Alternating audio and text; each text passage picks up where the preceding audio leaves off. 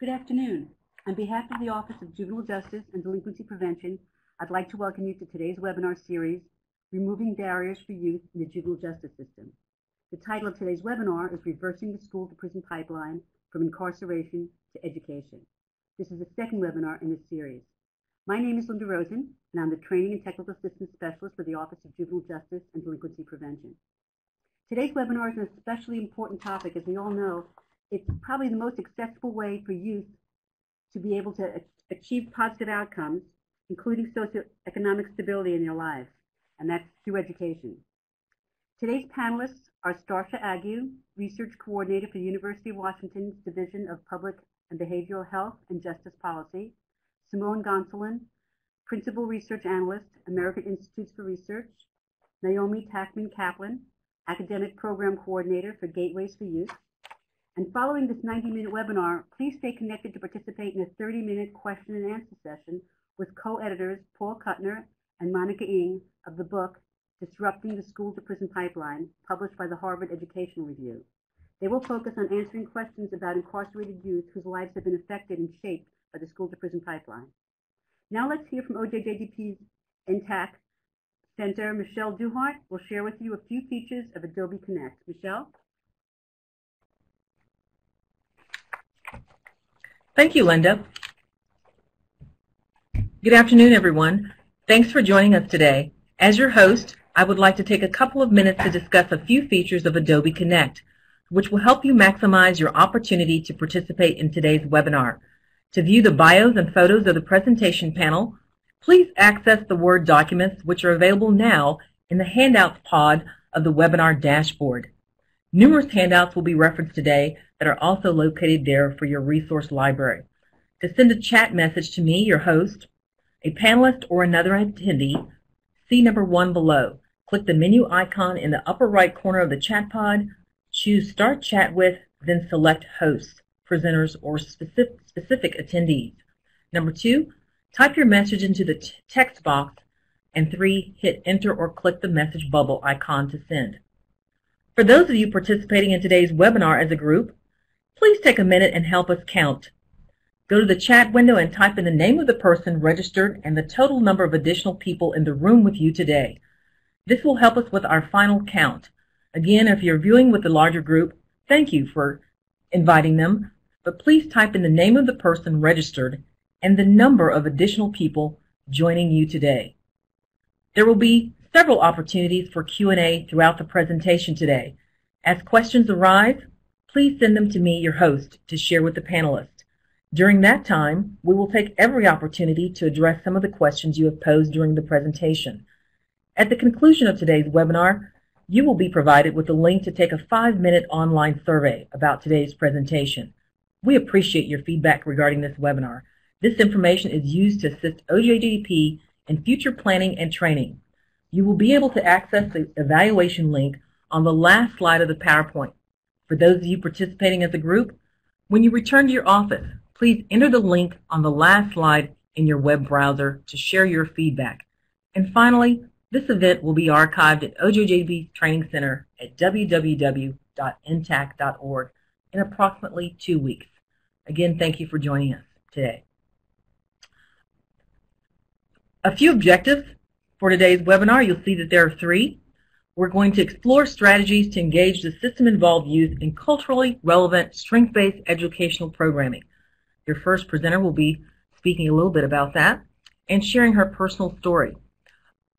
We'll also talk about the benefits of bringing higher education into juvenile justice facilities, as well as learn about critical components of quality educational programming in juvenile justice facilities. Your moderator today is Miss Yasmin Arrington. Miss Arrington is quite the dynamic young lady. Can I say Leno's Leadership Unsung Heroes Award youth recipient, Curve model. She's a poet, she's a blogger, she's a motivational speaker. She's also the founder and executive director of Scholarships, which you'll be hearing about shortly. She's also a Jack Kent Cooke Foundation College Scholar and a student at Elon University in North Carolina. Without any further ado, Please welcome your moderator for the next hour, Ms. Yasmin Arrington. Hello, everyone, and I'm so glad you are joining us. Thank you so much, Ms. Michelle, for that lovely introduction. I am pleased to be here. I'm very looking forward to all of the panelists that we have today. So just to tell you a little bit about my story,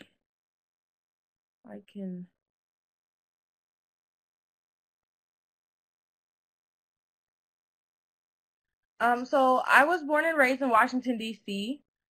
I'm the child of an incarcerated parent, or a previously incarcerated parent, and I'll talk more about that in a minute.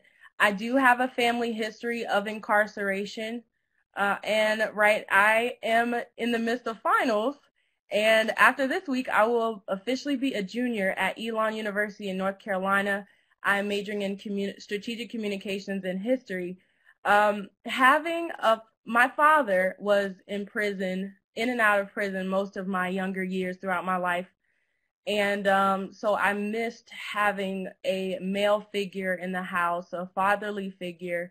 My mother and my grandmother, both single women, had to step up and be the breadwinners and be everything, essentially, my motivation. And I do not blame my father. I understand that sometimes people have circumstances, not that I'm excusing anyone or justifying, but people have circumstances that sometimes cause them to act certain ways and do certain things. And my father just had a troubled life, and he was born out of rape. My grandmother, his mother, was raped, and so he was conceived out of rape. And I think that has a lot to do with it. But fortunately, my father and I now, we have a relationship. While he was still in prison, I was about 16 or 17 when my mother passed away my freshman year of high school. My father called the house number, and which my grandmother's had for years, and we just started talking. And I told him I've forgiven him, and he didn't believe that for a really long time.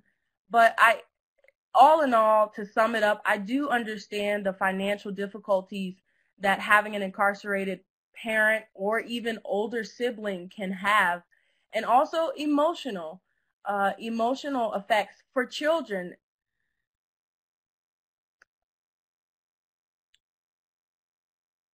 Ms. Michelle, you can go to the next slide. Oh, I see. So here are, we can talk about our personal stories all day, but I know that a lot of folks, we need the hard evidence. We need the statistics in order to,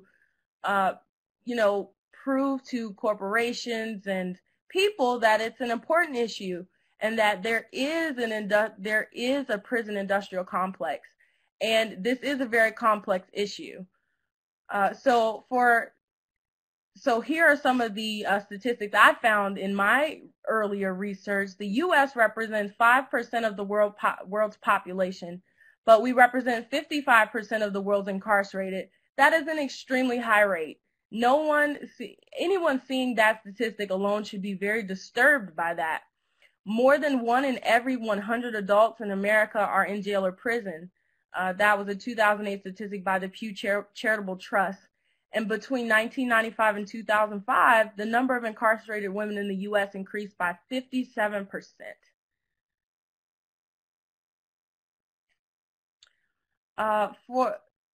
For my input, why do I think that it is important to educate our incarcerated youth?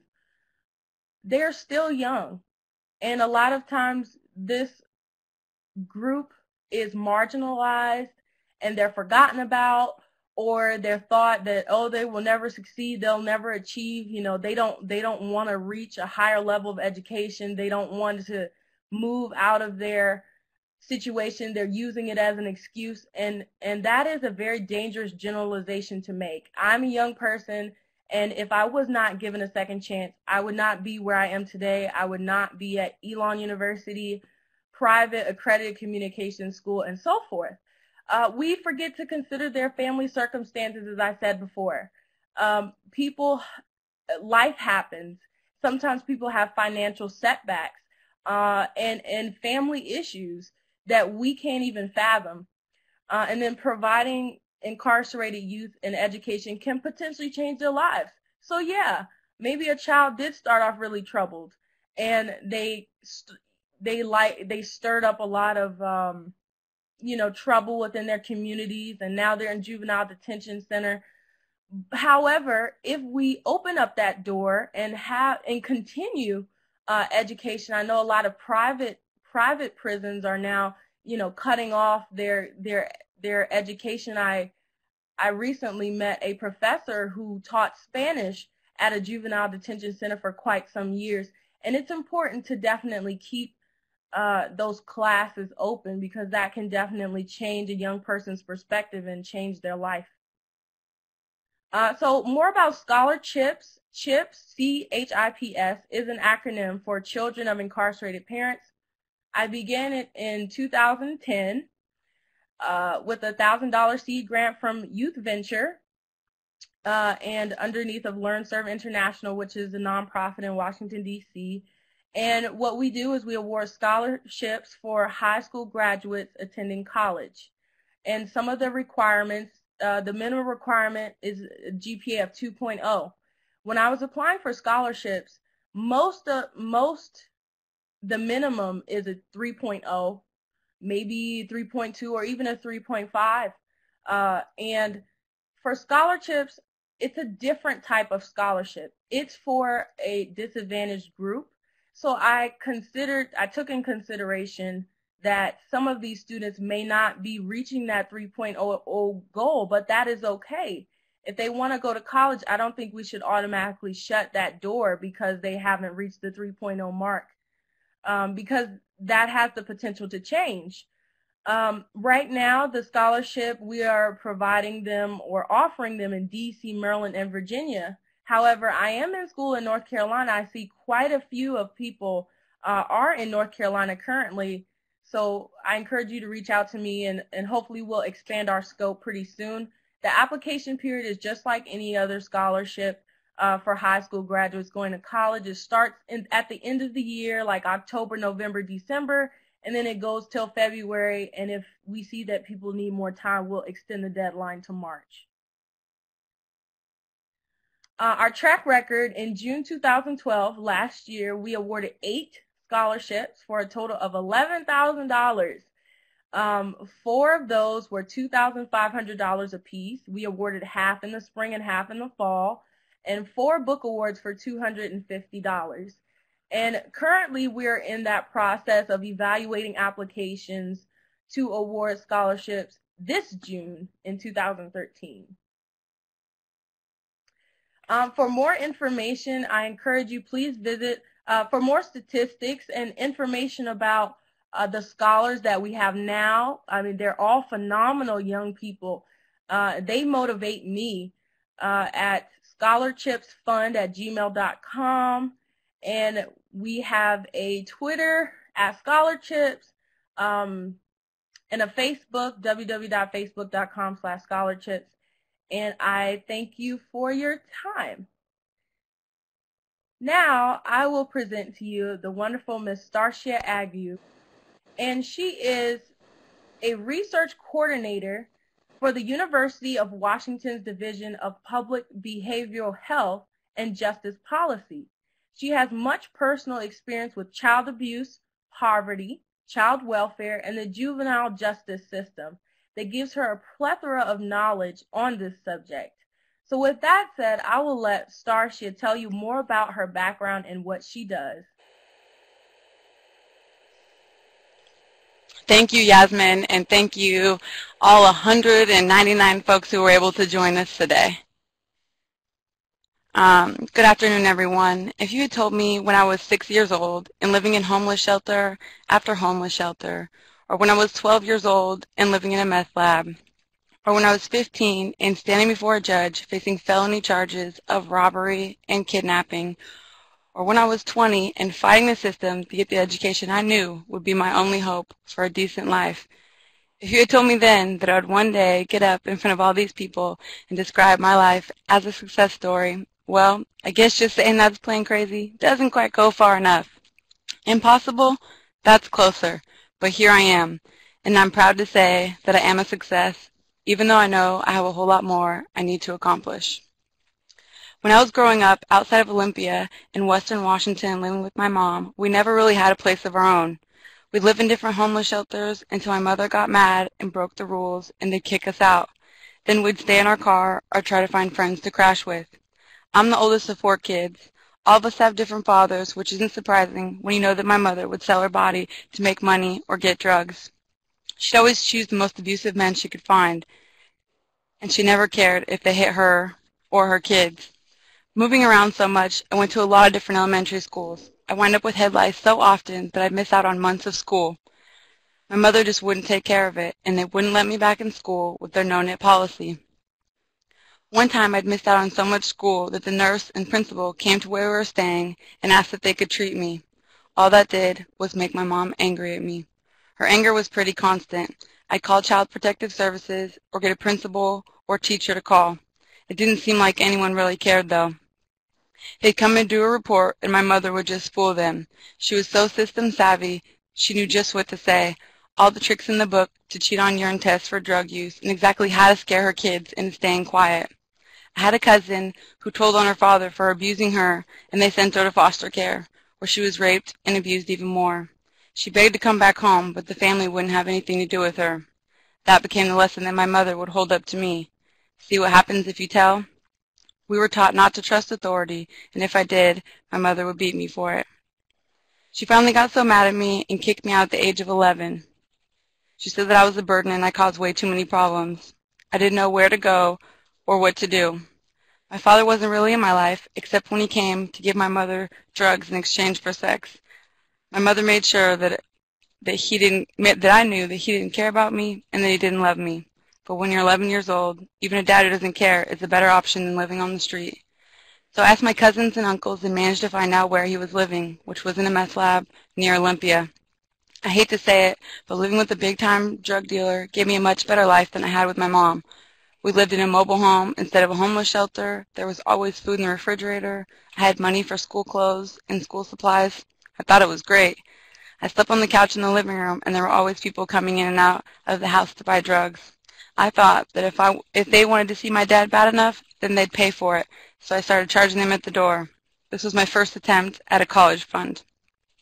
You see, I'd finally realized that my life wasn't exactly normal, and I knew even then that education was a way out for me. When I went over to my friend's house, they'd all sit down and say grace and have dinner together, and I'd eat by myself while my dad made drugs in the shack next door. My friends' families would talk and laugh and do family activities together. My role in my family was to let people in and out of the house at 2 a.m. They lived in big houses in neighborhoods near the schools, and I lived off county property with beware of dog signs and locks on the gates. For the first time, I saw something I wanted to have, and I knew that I had to stay in school to get it. You see, most of the kids who go into the juvenile justice system are like me, way, way behind in their academic studies. The system focuses on helping them get caught up or earn their GEDs or high school diplomas. College? Well, that just wasn't going to happen, at least not for me. But I refused to give up. I found another kid in JJRA who was intelligent and not nearly in as much trouble as I had been. And he wanted to take college classes too. I knew that if he could get started, then I'd have a chance. Once he got the okay, I turned to some of the adults who were actually in my corner to write letters of recommendation. Finally, when JJRA said that they'd give me a chance to take Sociology 101, but I had to make an A if I wanted to get beyond that one course. Well, not only did I make an A, I got a letter from the instructor saying it was the best term paper that he had ever read in the past 30 years, and he loved that I turned from victim to victor. But again, I was transferred to Echo Glen, another facility, and the fight started all over again. This time, I got the JJRA's legal service provider for residents involved and made it happen there too. I continued to be able to take college classes one at a time, using all of the funds that I saved over the years with my $1-an-hour jobs. Slowly, I was getting an education. I spent from the time I was 15 till I was 21 locked up. I had a 3rd grade reading level and 5th grade math level at the age of 15. With a little less than a year left, I was released to a group home in Spokane, where I went to community college and I worked at Lowe's in the garden department. After less than a month of being out in August 2008, I was transferred to Washington State University to get my degree in criminal justice. My long-term goal was to get a job working with youth to help them push their voices further than they can and to help be a catalyst for system change. I thought that if I could educate the community and politicians by disseminating the research along with the personal stories of the system-involved youth, more people would care about us and our future. In 2009, Governor Greg Wire recognized me with the Governor's Spirit of Youth Award, which is given to juvenile offenders who excelled despite their past mistakes. Later that year, she appointed me to serve on the Washington State Partnership Council on Juvenile Justice, our state advisory board, which advocates for innovative juvenile justice reforms and best practices to improve the system. I've worked at the University of Washington with the Division of Public Behavior Health and Justice Policy since January 2010.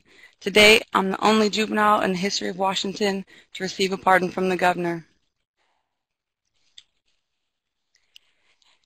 This is my dream come true. As co-chair of the Washington State Partnership Council on Juvenile Justice Youth Committee with Assistant Secretary John Clayton, we've made listening to the youth we served a very high priority. We have developed and are piloting United Youth Councils at each JJRA facility. It's sort of like a student government, but for our kids who are locked up.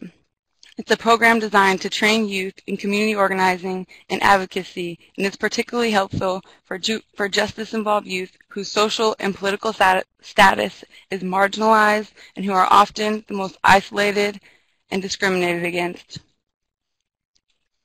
Engaging youth enables them to obtain important skills, including critical thinking, decision-making, consensus, and team building.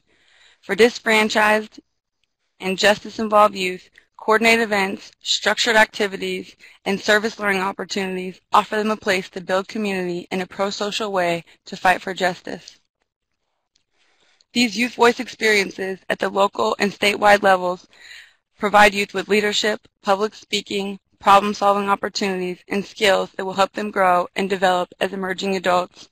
Adopting a positive youth development approach with young people requires training, thoughtful planning that lead to an ultimate payoff, helping youth reach successful adulthood and improving systems that impact youth. In response to the President's 2020 goal, which is America will once again have the highest proportion of college graduates in the world, the U.S. Department of Education is taking action to reduce the rate of youth and adults entering the criminal justice system by improving the quality and access to educational opportunities for youth within correctional institutions and improve opportunities for youth exiting correctional institutions successfully. I was one of several youth who were asked to speak about our experiences with Assistant Secretary Messer and Arnie Duncan. I gladly said yes and wanted to take it a step further and ask them if they would be interested in hearing from the youth in our facilities. My goal was to get at least 50 youth to answer these questions, but we got 74 youth to respond.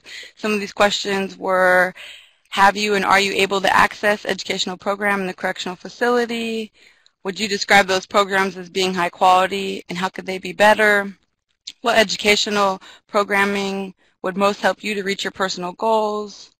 What are your experiences with your teachers? Do you feel prepared? And what could your teachers have done better?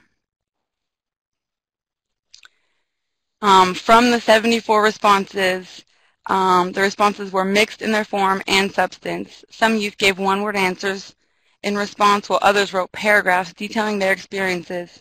Particular themes emerged again and again, including desire for college classes and credits, desire for vocational classes, cultivating job preparation, and anxiety about the imminent post-detention transition back into high school, college, or the job market.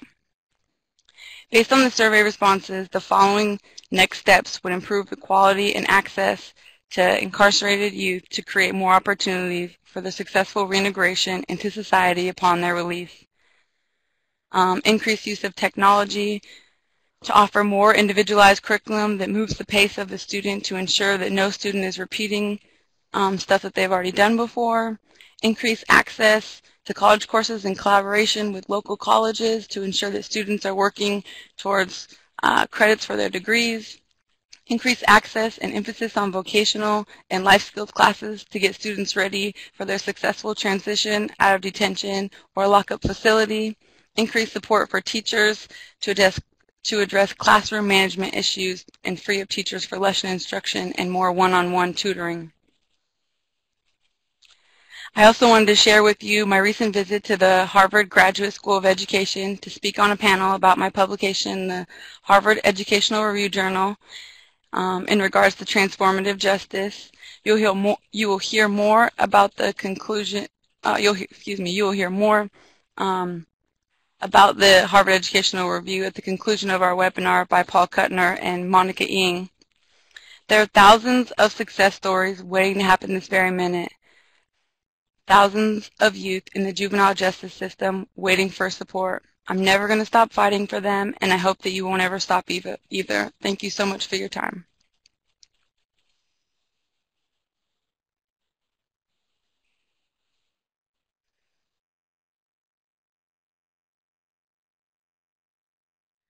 Thank you so much, Starcia. You have an extremely powerful story. Next, we have Naomi Talkman Kaplan. She is the Academic Program Coordinator for Gateways of Youth. Naomi graduated with her BA from Evergreen State College in 2011. She is a co-coordinator of Gateways for Incarcerated Youth and Facilities and facilitates the Academic Mentoring Program at Green Hill. Without further ado, I will welcome Naomi to the floor.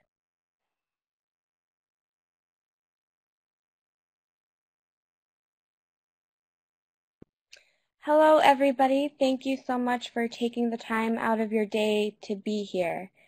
My name is Naomi Teichman Kaplan, and as was said, I am the Academic Mentor Program Coordinator for Gateways for Incarcerated Youth. And I learned through my own trauma history that good people did bad things.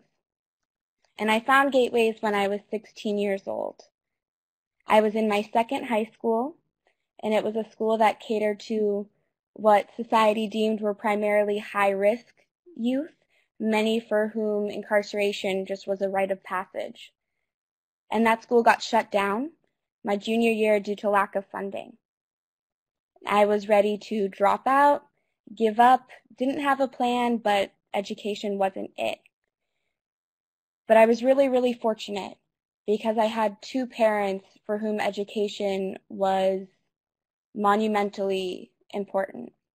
My dad was a father of teachers, and my mom, who came to America when she was 12, was the first person in her family to graduate high school and college. So they begged and pleaded with me to visit this school called Evergreen. And reluctantly, I went with them, and it just happened to be the day where the faculty presenter was Tony Zaragoza, who was the college class faculty for Gateways at the time. And hearing him talk about Gateways and the level of passion and care and respect for these young people that he worked with made me want to be part of that community. I wanted to be in a place that cared about people like me and the people that I loved. And so I decided to finish up high school, school number 3, and made my way to Evergreen. And I ended up being able to graduate in 3 years and was able to jump directly into a coordinator position after that.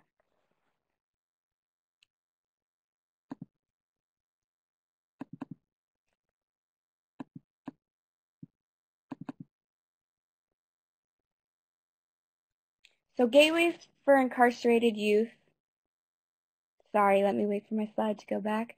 Gateways for Incarcerated Youth was established in 1996 by Dr. Carol Minyu, who was the founder of the Evergreen State College Tribal Program. She got a call from Maple Lane saying that there was a lot of violence between the Native and Chicano youth, and they asked her to come and talk to them. And she didn't have an idea of what exactly she should say, but she said, okay, I guess I'll come in. I'll try it out and see what happens. And she came in there and introduced herself and asked them what they wanted to do. And they kind of started looking at her funny. And they said, why should we tell you? We have people who come in here all the time asking what we care about, what we want, what we're interested in, and then they never come back. And she thought that that was pretty legitimate, and so she made a commitment to come back. And we've kept coming back for 17 years now. And once she was able to engage the trust of the young people there, she was able to find out what they wanted to learn. And what they wanted to learn was about themselves and who they are and where they came from and how they got to be where they are. And so Gateways started with cultural identity programming and has since expanded into currently 3 programs. All of Gateway's programs are completely dictated by youth needs. The development of the organization over the past 17 years has been thoroughly dictated by requests that they've made, things that they want, things that they need. All of our programs are based around the participatory research and popular education approach to learning. We believe that communities have the tools to solve their own problems. They know how, they just might not have the resources. And we also believe that everybody has a unique knowledge base that stems from their own experience. And if we can collectively pool those experiences and values and perspectives, that's how we can become fully educated people. And we strive to make education personal and accessible. And Gateways exists with the support of the Green Hill School, especially Reggie Parker, who serves as our liaison, JRA Mentoring with the help of Keith James, the Evergreen State College and its Center for Community-Based Learning and Action, and AmeriCorps, particularly the Retention Project and College Access Grant.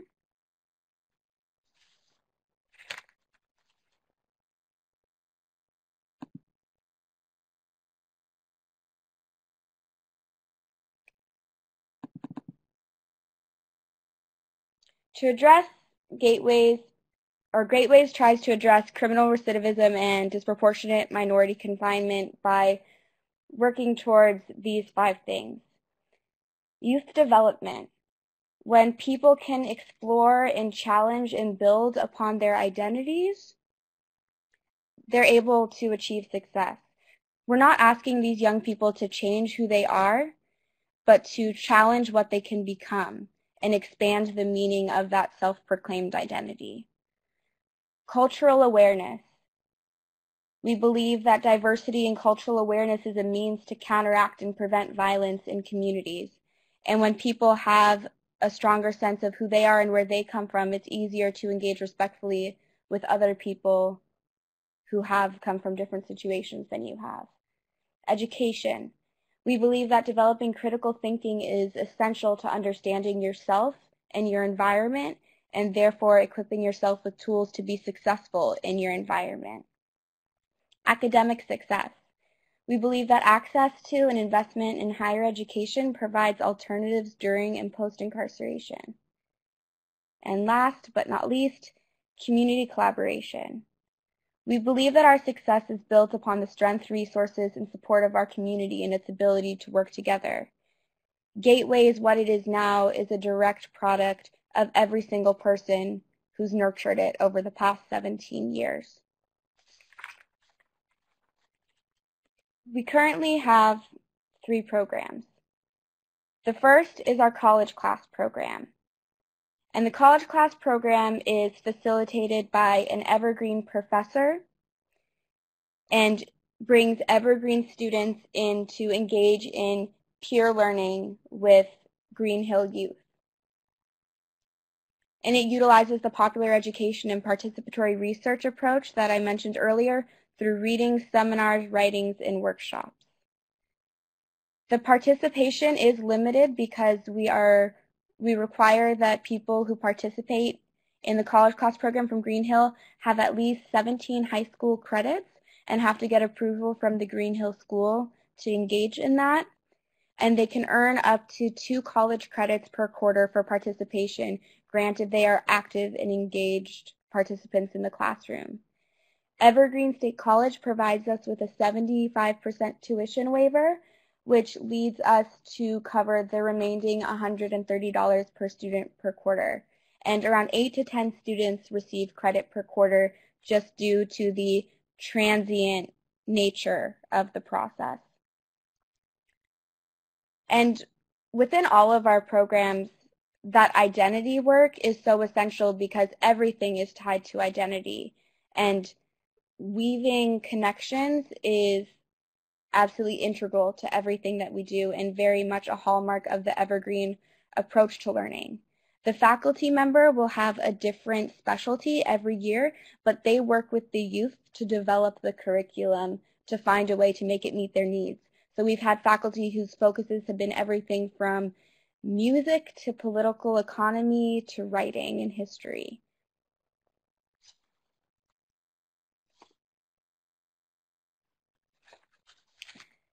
One of our other programs is the Academic Mentoring Program, and this is the program that I facilitate at Green Hill. So none of us got to where we were alone. It's incredibly hard to be successful without support.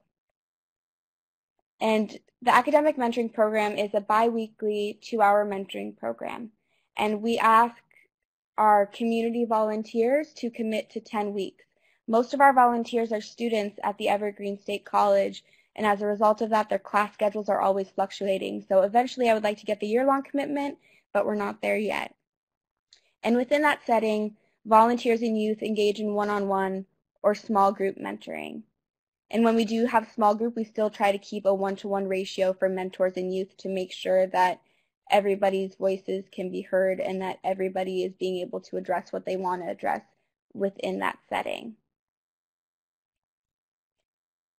We also start every day by doing between a half an hour to hour-long group workshop, which focuses on everything from education, dispelling college myths, college readiness, goal setting, identity work, and vocational needs.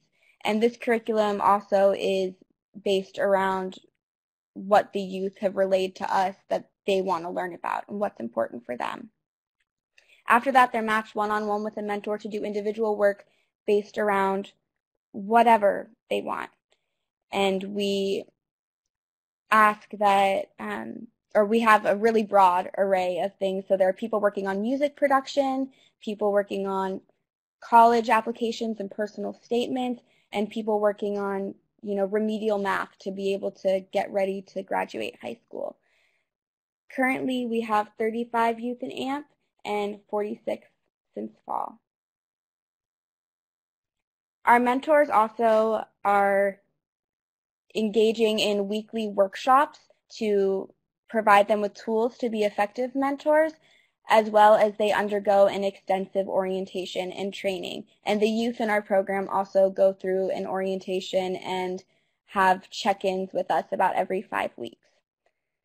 So our latest program, which we're just starting to pilot this year, which is being piloted by my Gateways co-coordinator, Miguel Rodriguez, without whom none of this would be possible, provides support for youth in Gateways during their transitions from Green Hill, because they're not going to be staying at Green Hill forever. And I'd say about over 50% of the youth we work with have Department of Corrections time in their sentencing, and so our continued support with them usually comes through the form of letter writing, emailing through the JPay system, sending books, that kind of thing. So, and then also many of these young people end up going to group homes, and so group homes tend to be more phone call oriented, or if they're in the Olympia area, which is where we're based, we've been able to set up mentoring at the facility. And then also when they transition back into communities, whether it is their own communities or new communities. And it's really essential to have that support because a lot of the feedback that I've heard is that in Green Hill, there's more support there a lot of the time than there is on the outside. And so we get to do college access, FAFSA stuff, housing, if they're in a community that we can't immediately get to facilitate community connections and support and to engage them with people where they're at who can really provide the resources to support their needs and goals. And in terms of mentor participation for the transitional mentoring program, we do ask that our volunteers have been involved in Gateways for at least a year, and they also undergo extensive trainings, and we have pretty restrictive policy around that. And one of the best things about the transitional mentoring program is that we get to hear the success stories. When I talk to the staff at Green Hill, a lot of the time the only news that they get about the people that they work with are bad news, whether it's through a television headline or a newspaper, or they see them back at Green Hill. And through the transition mentoring program, we get to hear about how school's going, how work is going, families, and when there are some rough times coming out, we can support them in that facet as well. And so, results. There have been 48 youth involved in the program since fall. 10 youth, and the number will soon be 12 because there are 2 young men in our program who are going to be graduating in June, have received their diploma in the 2010 through 13 school year, and 16 young men received their diploma during the 2011 through 2012 school year. And so far, 15 youth have earned a total of 52 college credits this year. Now, all of our data reporting is primarily through the AmeriCorps Retention Project and College Access Grant surveys. And so the following data that I'm going to share with you all is from the 2011-2012 AmeriCorps Retention Project and College Access Grant surveys. So 64.5% of youth reported an increase in enjoying learning new things, a desire to do well in their classes, and thinking that what they learned in class was actually useful to their lives.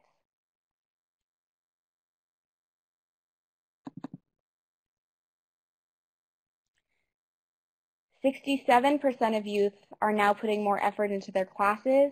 80.6% of participants are interested in going to college, and 87% of youth involved in Gateways have a more positive outlook on their education after participating in the program.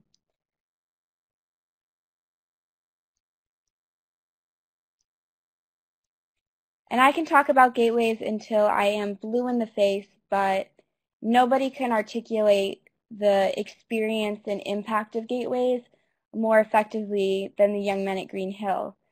And I think that their voices need to be included in this discussion. And so I wanted to share with you some testimonials because at the end of the day, it's about these young men and how we can best serve them. So I think Gateways is great. It gives incarcerated youth the chance to meet with college students and mingle with them. It helps to develop a desire to attend college because you surround yourself with college students who are committed to their education and they become idols. I think overall Gateways is an amazing program that helps juveniles to think about their future. Gateways has been cool. I never saw myself going to college. For my first experience, I enjoyed it. From the people who are different than others I know to the work we do and how we interact while doing it. This college class has made me want to do more because there's a lot I don't know, and if I don't further my education, I won't know.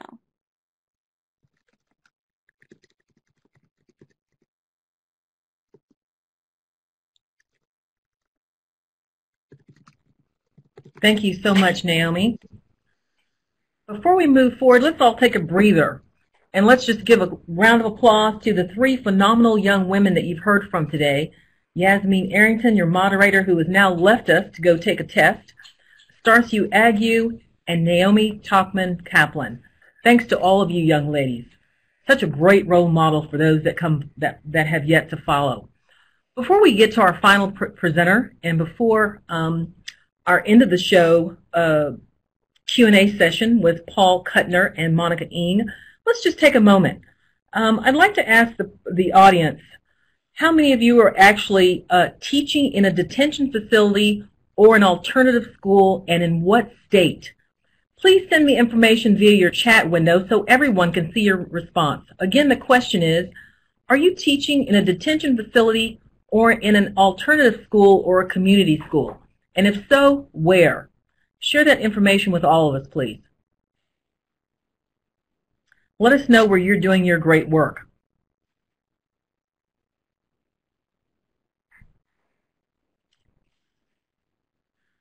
We see that we've heard now from Illinois and Tennessee, community school, Hope for Youth in New York,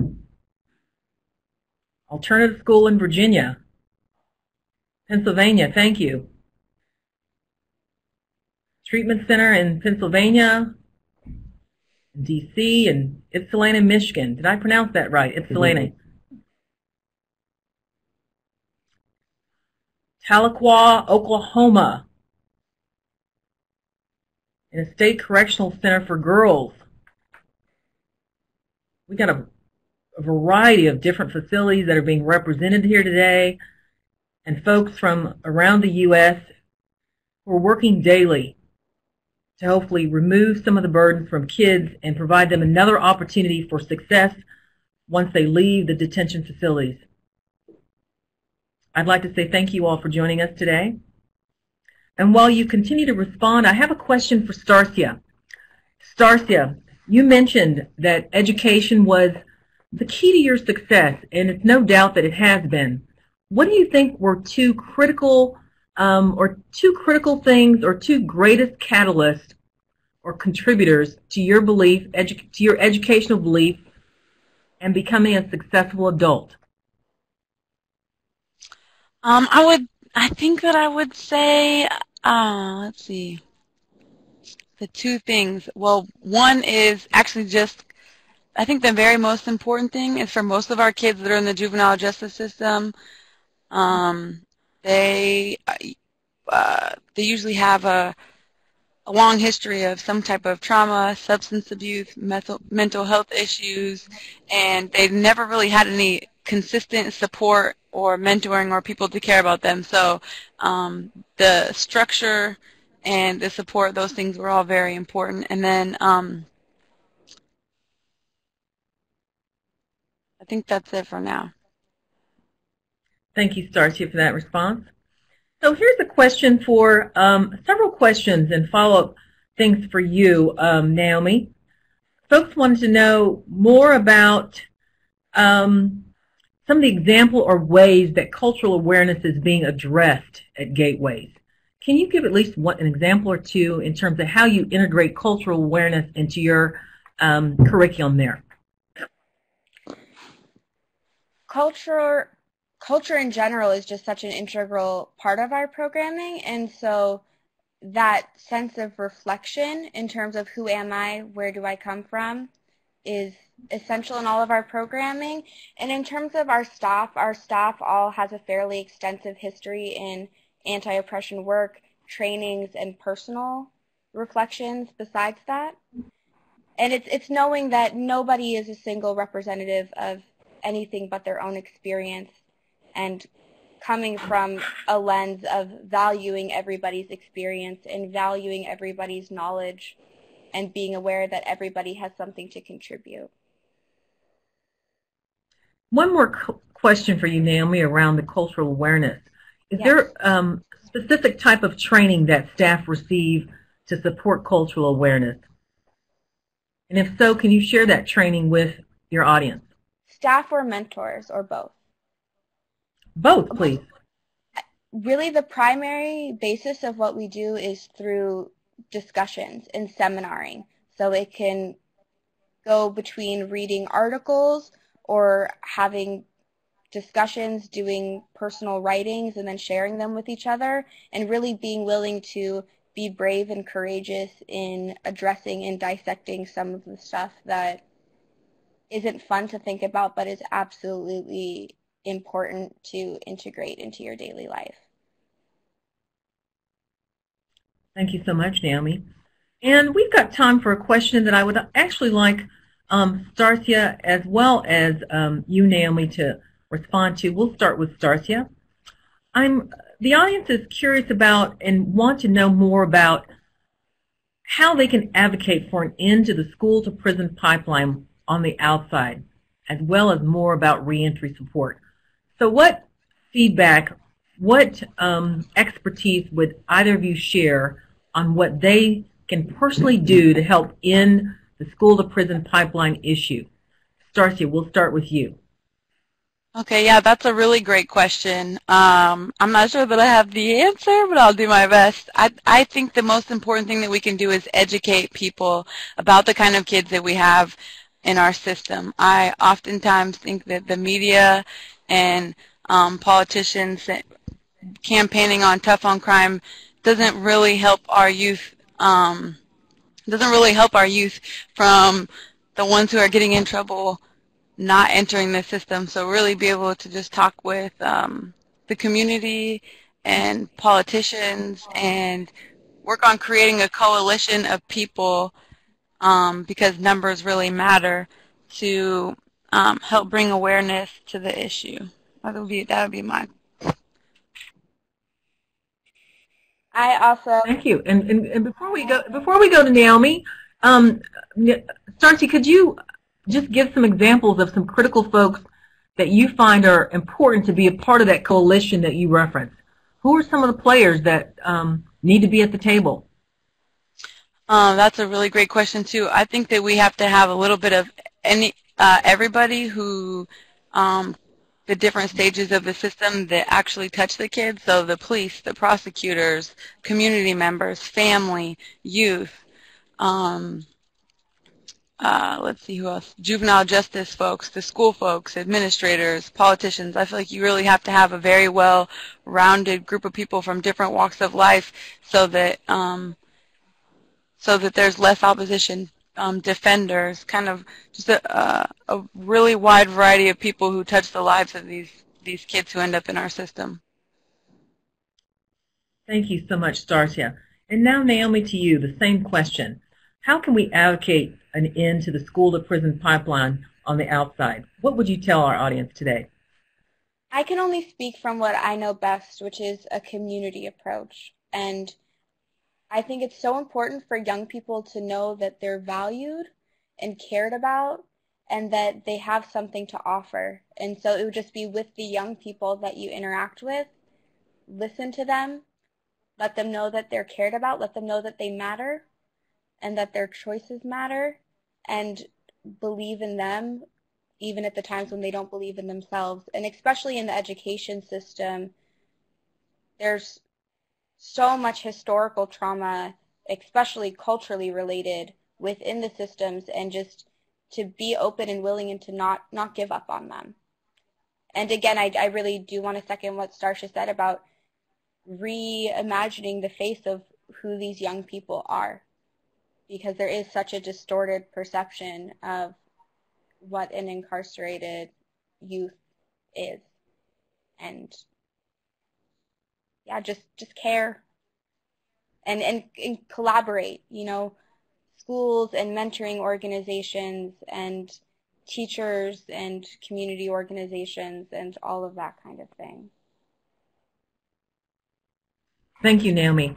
One last question before we go to our final panelist today. And Naomi, I believe this is for you.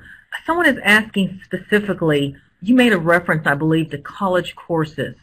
And they're wanting to know specifically, when you say that students are completing college courses, are they also enrolling in college? And then secondly, is this definition of college the traditional four-year degree, or are students doing interest inventories to make wise choices as to the variety of high-skill careers that require certifications and or post-secondary studies below the BA level? I know that was lengthy, so let's break it up. So let's talk about college course. Were you referencing the four-year kind? Our students are enrolled as temporary students at the Evergreen State College, which is an accredited four-year institution. And so the credits that they're earning are credits that are applicable at a four-year institution. They're enrolled as special admin students. Thank you. All right. That's our Q&A segment for now. We have one more coming up, and I'm excited to introduce our next presenter, who is Simone Gonsolin. Mr. Gonsolin is a principal researcher for the American Institutes for Research. He works as the Juvenile Justice Resource Supervisor across 2 projects for the State Training and Technical Assistance Center and the Technical Assistance Partnership. Simone Gonsolin. Thanks, Michelle. I appreciate that. It's wonderful to be with you today at today's webinar. And as an individual who has worked in the field of education and juvenile justice for over 30 years, it's very, very exciting to hear from Yasmin and Starcia and Naomi to really see the level of passion they have, the wonderful thinking that they have going on, and the advocacy that they have moving forward to move the field in the direction that it needs to go. So there are really good outcomes for kids who find themselves in the juvenile justice system. So before really moving into some of the content that I wanted to share with you today, we thought it might be a good idea to look at sort of a thumbnail sketch of youngsters as far as their education is concerned who do find themselves in the juvenile justice system. We know that most of the youth who come to the system are reading and calculating math 3 more grade levels below their peers who are non-system involved. We also know that 80% of the youth have been suspended and 50% have been expelled from school the year prior to their confinement.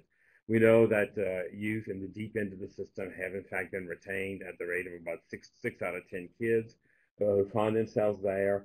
And 66% of the boys and 75% of the girls meet diagnostic criteria for psychiatric disorders. And we all know that there's a huge number of kids, and this was mentioned a little earlier, who have experienced a considerable amount of trauma, who are youngsters who find themselves in our system. Over 40% are eligible for IDEA services or special educational services, and the 2 most common educational disabilities are learning disabilities and emotional behavioral disorders.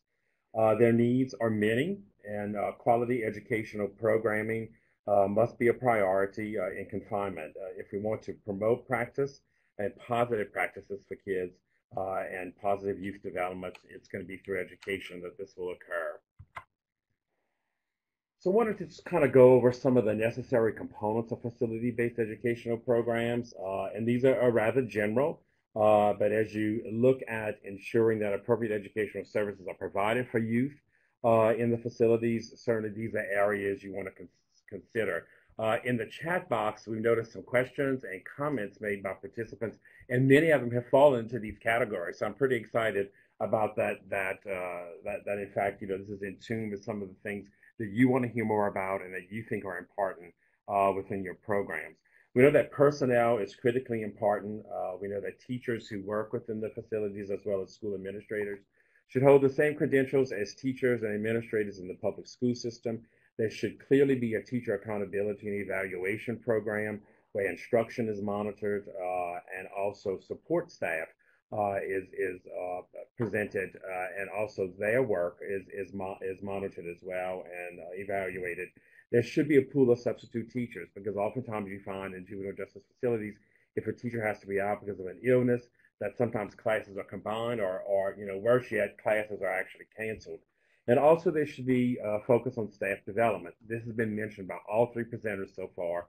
And the staff development for teachers, especially in school administrators, should not only focus on staff development related issues around juvenile justice education, but also around educational issues in the community, because teachers and administrators in the facilities need to be well aware of, what are the trends, what are the issues coming forward in the education field in the community. Secondly is instruction. We need to consider such things as class size. The pupil-teacher ratio is critically important, especially when you look at youngsters who have educational disabilities. The length of the school day in facilities is something that oftentimes is not at the same level as youngsters who are receiving schooling in the community. We also have to look at the school environment. Is it conducive to a teaching learning process? Do youth across the facility have access to equal educational services? So this means that youngsters in the infirmary or youth in seclusion, do they in fact receive educational services, or handouts or dittos or those sorts of things just sort of dropped off for kids who are not attending the community school, so to speak, there in the facility? Special education and 504 supports and services are critical for our kids. The authority that has responsibility for educational services should provide adequate special educational services inclusive of those services such as speech therapy, occupational or physical therapy, school-based counseling so that youngsters can benefit from their education at a different level or a more robust level so that they can learn without having their behavior interfere with that teaching and learning process. We want to make sure that parents are involved in educational decision making for their youngsters as well, and that there is a functioning school building level committee or a team that really sort of takes a look at students who are struggling in their education or struggling there within facility life so that we can assist them in a more individualized, very specific manner. Pre-vocational and career technical education, of course, is critically important for our kids, and we want to make sure that pre-vocational content is integrated into the curriculum, especially in the areas of language arts and math. We want to make sure that workplace ethics and those soft job skills are also embedded within our academic classes so that youngsters can prepare better for the career technical sort of services and programs that we'll participate in. You want to ensure that your career technical curriculum guides are aligned with the state's career technical curriculum guides. And once again, you want to make sure that the services within the facilities are comparable to non-system involved youth throughout the state. If you look at library services, sometimes people wonder, well, why are you putting library services in here? But they are very critical as well, because if you have a trained school librarian on staff, they can help teachers to supplement the education for youth in the classroom. This trained library media specialist or librarian can ensure that there is leisure reading opportunities for youth, both on the dormitory and also in the school setting to encourage some of those positive behaviors there. And then also you want to make sure that this trained school librarian is present to ensure that the standards within the secondary schools in your state are met within the library services there in the facility. The second to last item is materials and equipment. All equipment should be with good repair. They should be replaced when it's no longer working or discarded. If in fact it cannot be repaired, this is something when you go into a lot of juvenile justice schools, you will see a lot of equipment that is not usable for the kids or the staff. So there must be an adequate budget established to support education, instructional materials, and equipment in order to be able to meet the needs and the goals of the teachers as well as the students. And a final necessary component to ensure that you have a quality facility-based education program is an ongoing continuous quality improvement effort.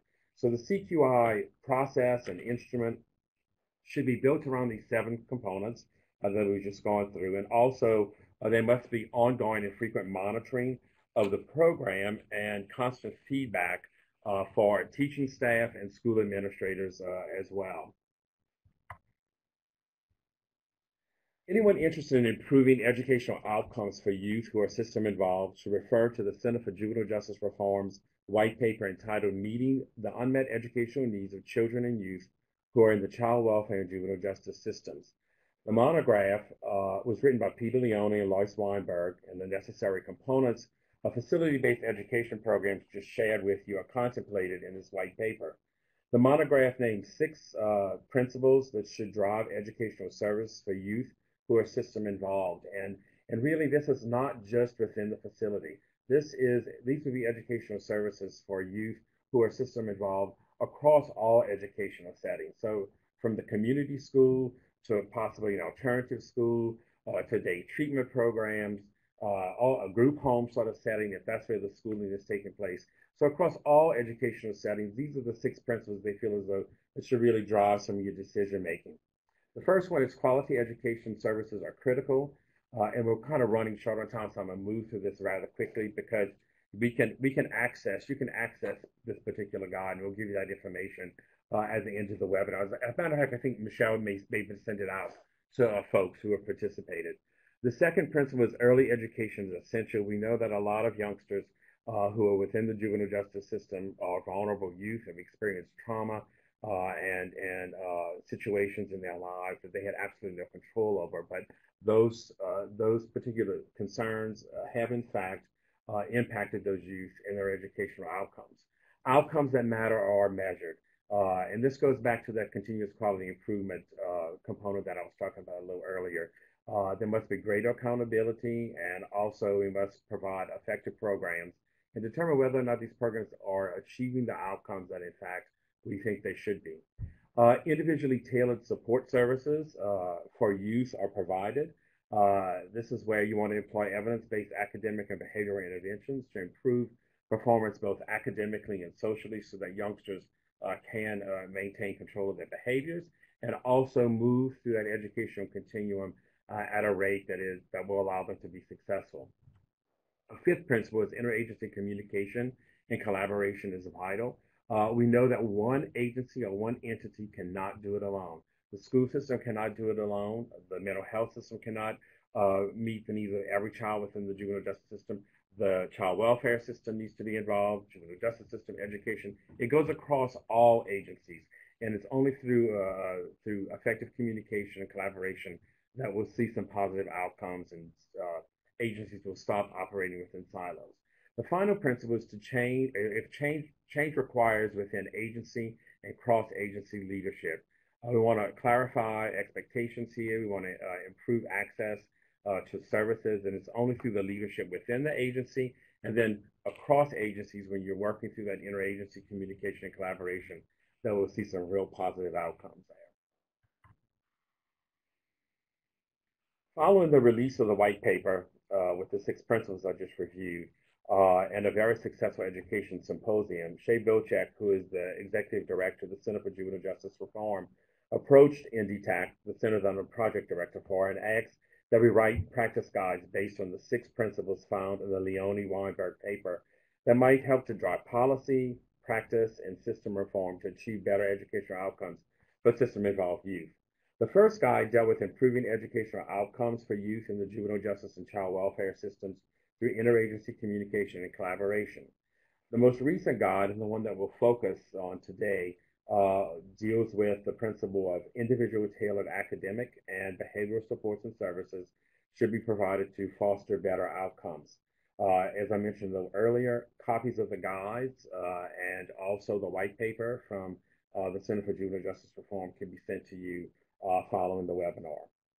This principle addresses the academic hardships faced by youth involved in the system that may have been caused by life-changing events, decisions, and conditions such as numerous changes in placement, family mobility, exposure to trauma, disabling conditions, economic disadvantage, and involvement in multiple systems that all too often operate in silos.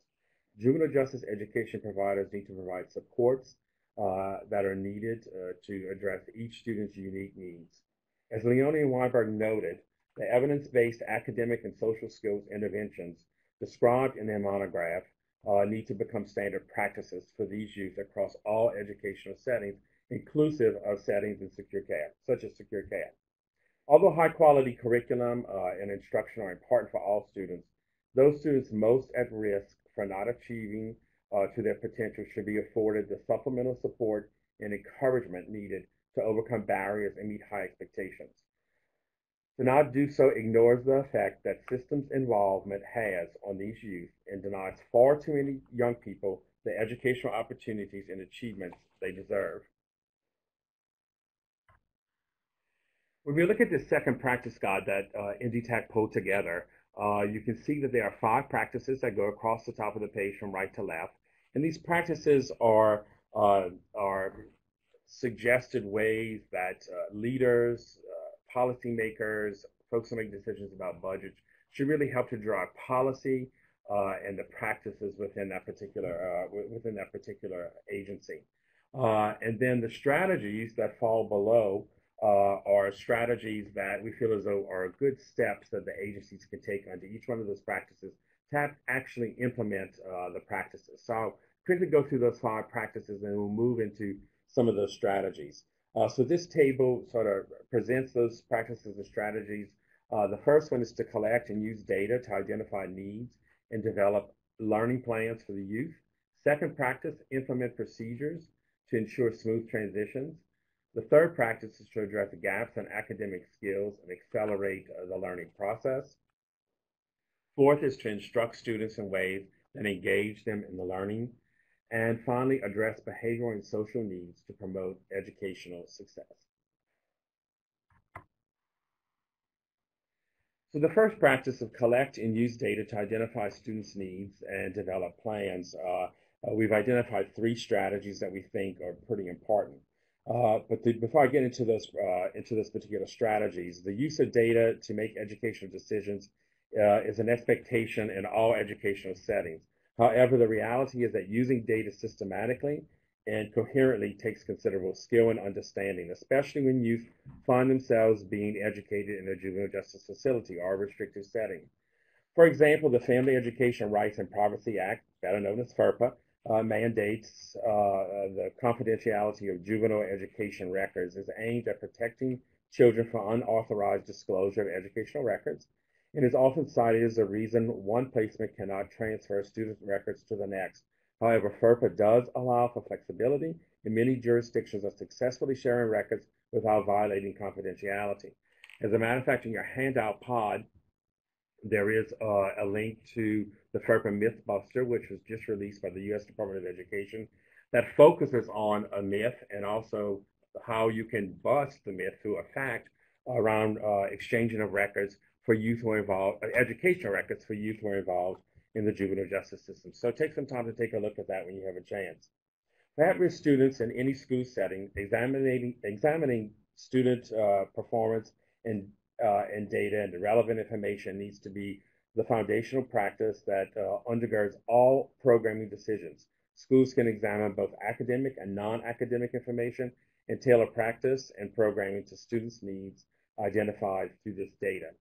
So you have those 3 strategies there, and there is one that I'll spend a little more time on, and that's the development and maintenance of personal learning plans.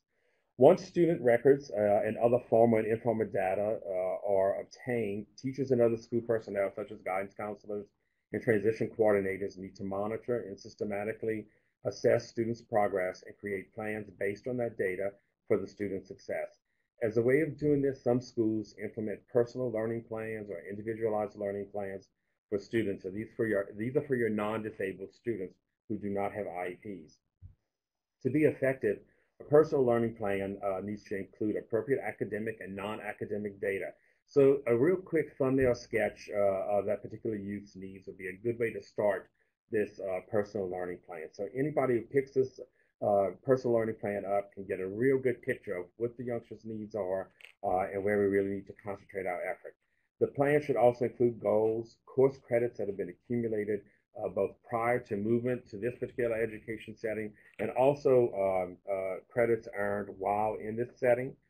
Any other interventions that have been in place, either historically that have worked well with the youth, or some that are actually you're engaging in today that have been very, very successful. For personal learning plans to successfully meet the needs of youth, they must be based on current, accurate information about the youth's educational competencies and skills, including the possibility of educational and other disabilities. It's important in developing these plans to engage the students and family members or other caring adults who are responsible individuals within that youngster's life, so they can inform the school staff and assist in setting the goals for the youth's future. These plans take time to implement, and they must be kept up to date.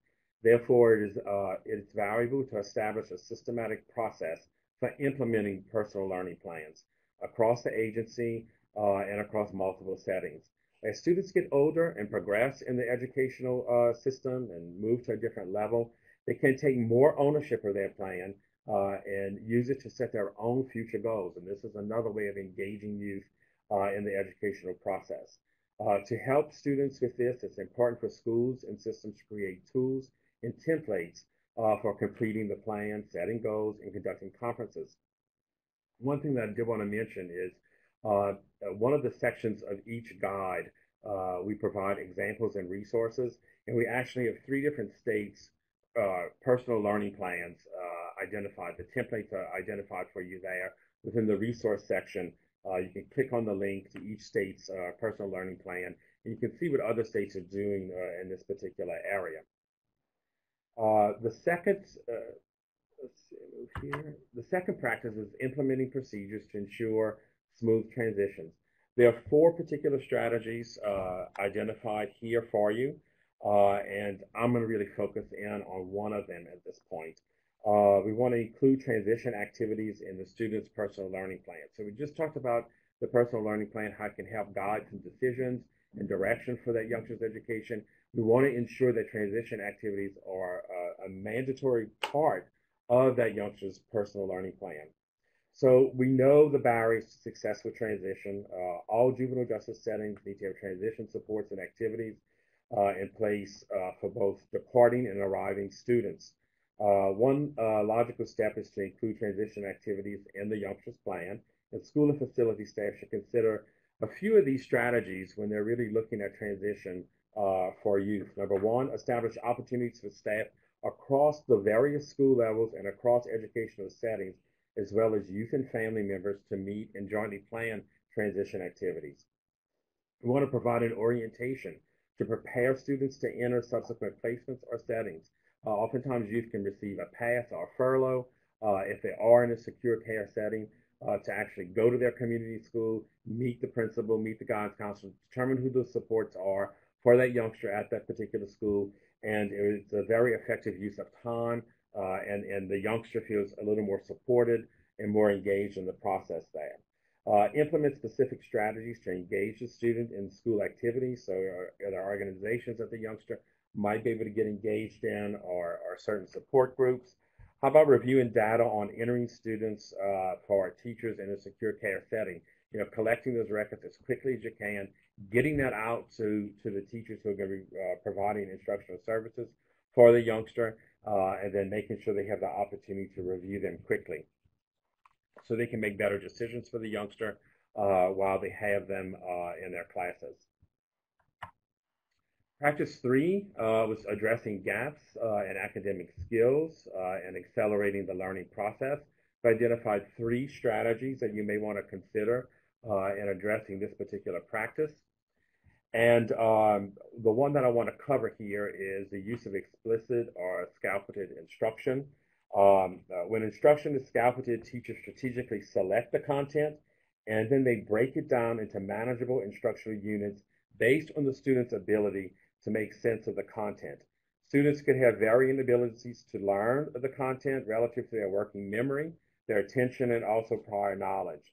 Once the content has been selected and broken into manageable learning units, teachers will provide clear descriptions, demonstrations, especially through modeling of the skills, followed by supported practice and timely feedback.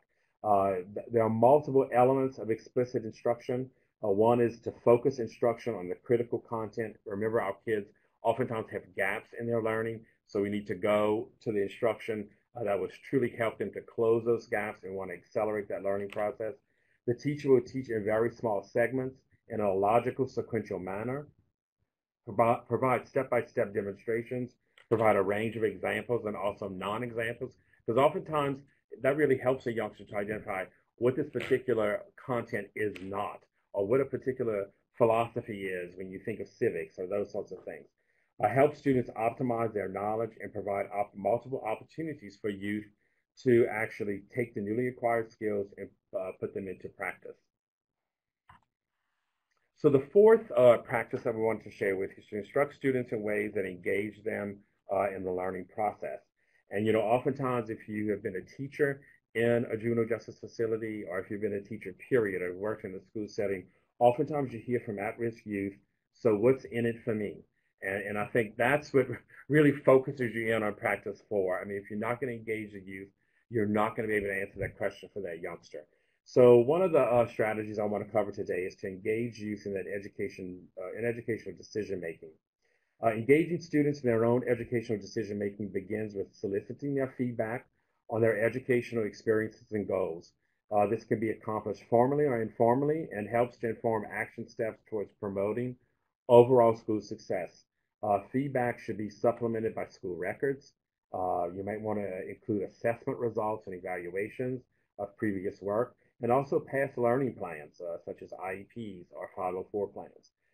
More complete information will better allow school staff to initiate frank conversations and discussions with youth, and youth will certainly realize that this is an adult that I can connect to. This adult is interested in meeting my needs, and it's somebody they can, in fact, trust there at the facility or at any school across any educational setting.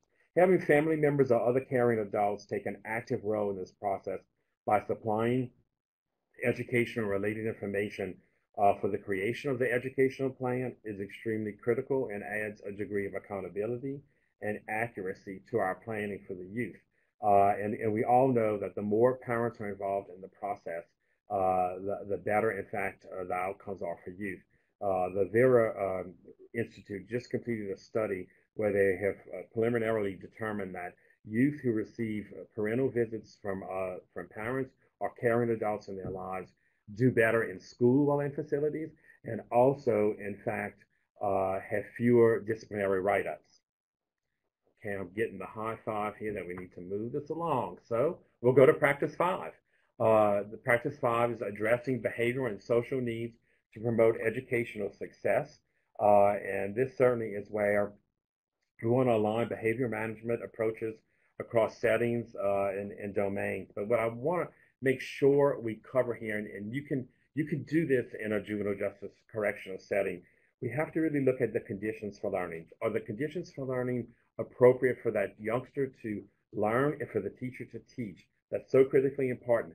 So the issue of safety, engagement, and also challenging work, supports needed for the teacher and also supports needed for the youth are critically important around the whole conditions for learning equation. And then also the social and emotional learning piece, where we help youth manage their emotions and also to surround themselves with more positive peers as they make some decisions for themselves along the way. So the final strategy I want to just cover is aligning behavior management approaches across settings and domains. Addressing the behavioral needs of youth within the juvenile justice system must be thoughtfully considered and consistently dealt with across all settings within the juvenile justice facility, inclusive of the school setting. So, of course, it's critically important to have in place programs that are evidence-based, such as positive behavioral interventions and supports, which we know are heavily utilized in schools across the country, where there's a growing number of juvenile justice facility schools who do, in fact, implement PBIS strategies, and especially in addressing the needs of the bulk of the students around behavior-related issues and also to improve their educational outcomes. Incorporating the guide into practice, it's one thing to have a guide, but you want to make sure that there is a way to incorporate this work into your daily work responsibilities as a teacher or school administrator. So we really want to look at incorporating the guide in these 4 particular ways. I'm not going to go through any of these activities with you, but there are 4 additional slides that take you through a sample staff development activity that school administrators or leaders can work with their staff members in utilizing the guides, practices, and strategies, as well as the white paper's principles, and apply them to your setting. So I would just suggest that you might utilize those down the line. And finally, the last slide identifies just one page of the resources and examples at the back of the guide, where you can actually link into a particular protocol, or you can link into a particular document to see how other states are addressing personal learning plans, how individuals are receiving student records from one school system to the next. So some states have actually passed legislation to make that happen. So thanks for allowing me to be on the webinar today, and I think there might be a couple of minutes for questions. Is that right?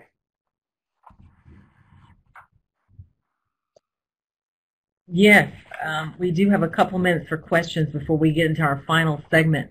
Thanks so much, Simone. Lots of great information. I hope you all took an opportunity to take some notes.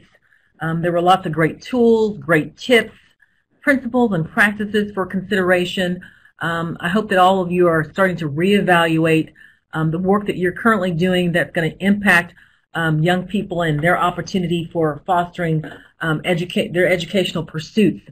So really quick, Simone, I want to get one question out because someone asked early on whether or not those statistics that you referenced early on, the 60% have been 40% were eligible for IDA services, and you mentioned a number of things. Were those national statistics? Yes, those are national statistics. That's correct. And you've seen them at the state level range from as low as 23%, 20%, high as 70%. So to look at this, all 50 states that data, but those are national. Okay, excellent. And a question that someone asked even earlier that I want to ensure that we bring Naomi as well as Starcia back on to answer this question, because I know reentry is an important part of this conversation. So what are 3 key things that you think that folks should keep in mind when they're looking at kids, young adults, and the reentry issues as it relates to education? We'll start with Naomi, and then we'll have Starcia respond to the same question. Naomi? Hello. So three things that should be focused in terms of education with reentry. I think finding the right environment, and if you don't have many choices in terms of the environment that you're in, really reaching out to additional support. Whether that's through a peer mentoring program that the school might have, or a school counselor, or the IEP specialist. And if people are choosing to pursue higher education upon reentry, really encouraging them to be in an environment that's going to prepare them for success. And if starting off at a 2-year college is going to be better for them than doing that, or if a 2-year degree is going to allow them to meet their goals, really focus on what educational pathway will allow their goals to be met rather than what degree will look the best.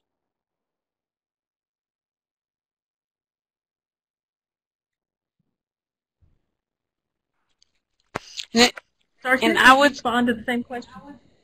Yeah, the 3, I would say that in Washington State we don't do the best job of reentry, but we're definitely working on it.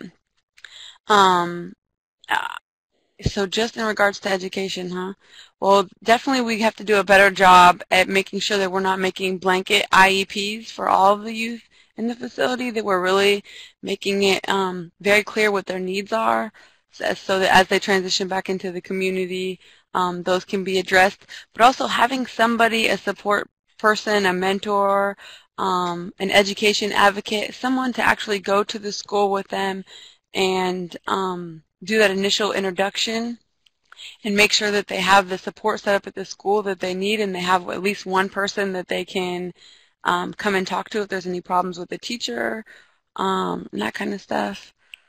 Let's see. So, Starcia, can I add to that? Thanks so much for providing that information. Simone. Yeah. Sure.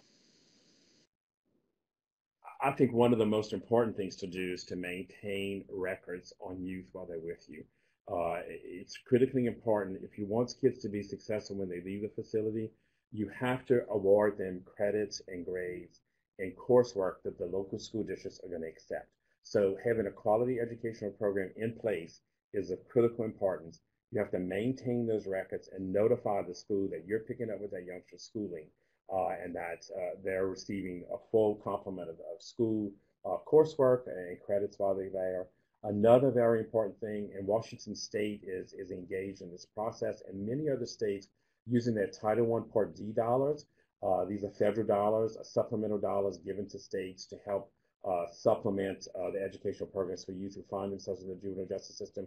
They have in place transition coordinators or educational advocates who do attempt to connect the youth. They begin working with the youngsters in the facility, and this is strictly focused on education, and they connect them to the schools in the region so that the records are transferred quickly, IEPs are up to date, individual evaluations are up to date for youth. They create transcripts oftentimes for youngsters. So it's that having a person to really connect the multiple settings that our kids find themselves in, because that's one thing, juvenile justice involved kids, they know transition. They live it. Starcia talked about this a little earlier, from multiple settings, from one setting to the next. And finally, I think the orientation is really important. If there is a way to ascertain a furlough or a pass for that youngster to go to their home-based school, get reintroduced to some of the staff there, let that staff member know and that administrator know that this youngster participated in treatment, has been successful in school, and has accomplished things while they were in fact confined. That goes a long way to helping that relationship become stronger.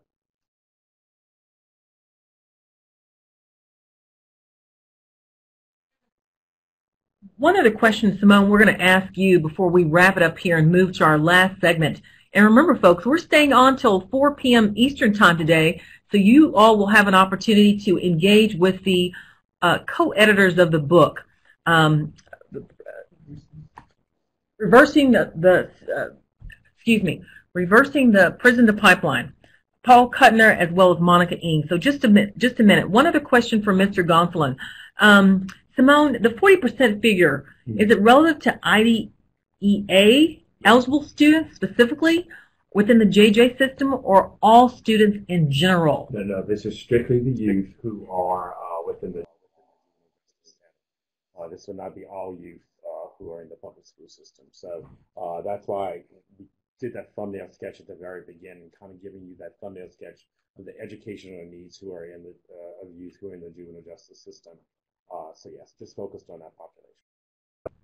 Okay, thank you so much for that. So you'll see here on your screen there are some additional resources that some of you did not get a chance to note earlier, but if you have the PowerPoint, which each of you should have received a copy prior to the start today, you will see the resources there on the screen as well as some of the URLs that are available for you to access the information.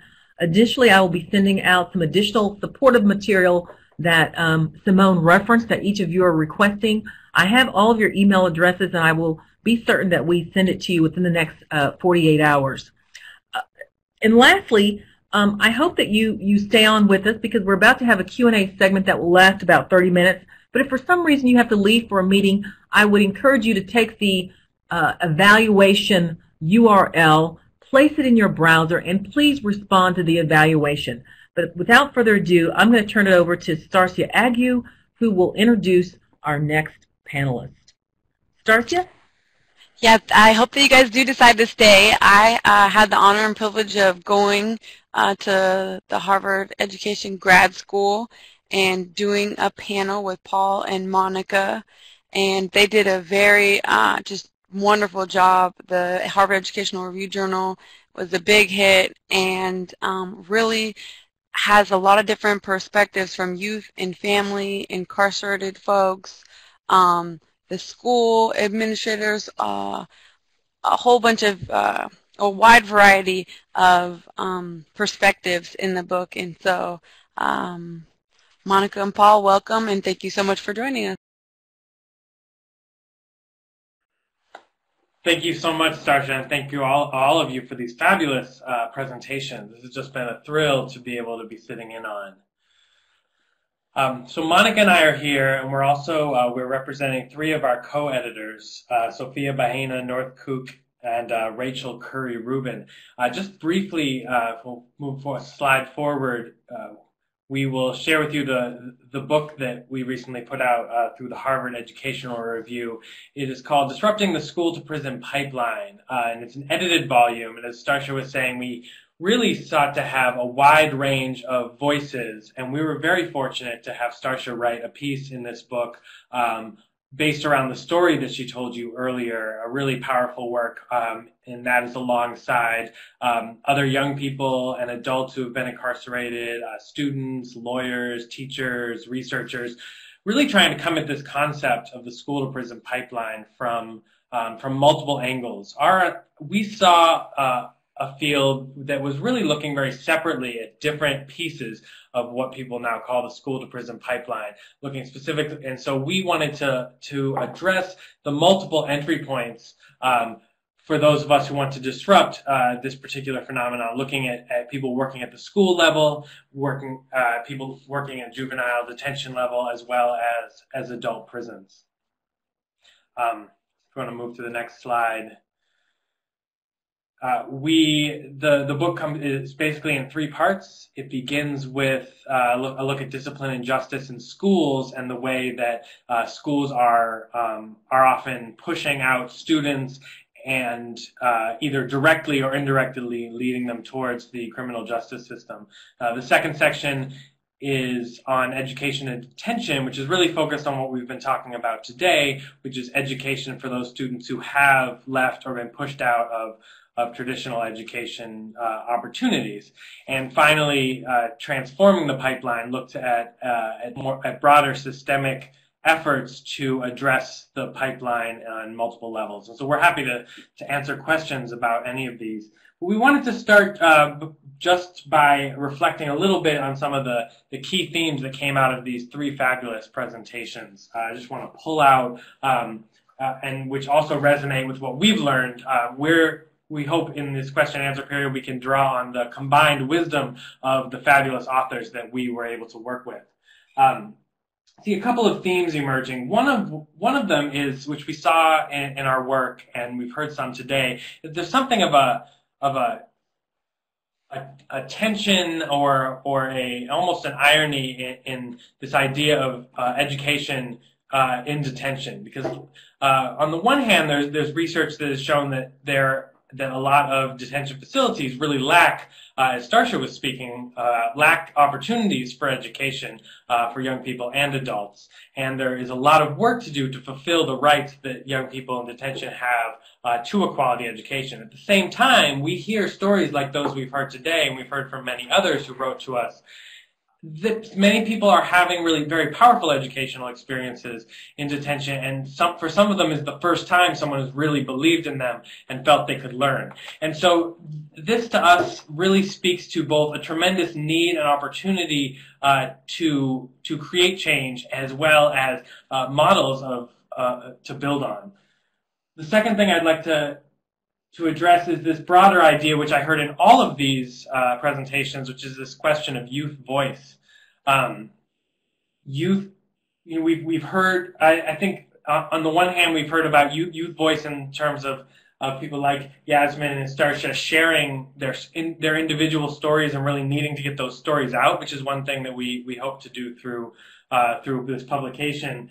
But also, we've heard from these presentations about young people having decision-making power over their education, over their experiences of incarceration and reentry, and forming, in different ways, really letting young people lead us through what is needed in these institutions.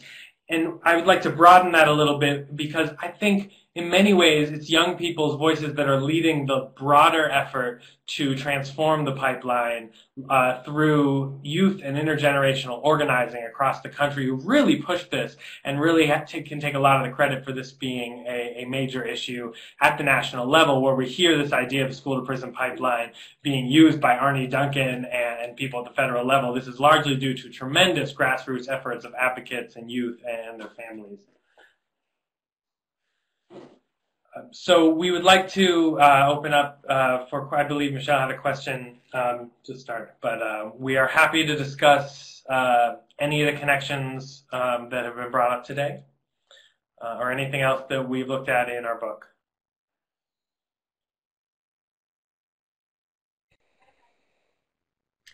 Thank you, Paul.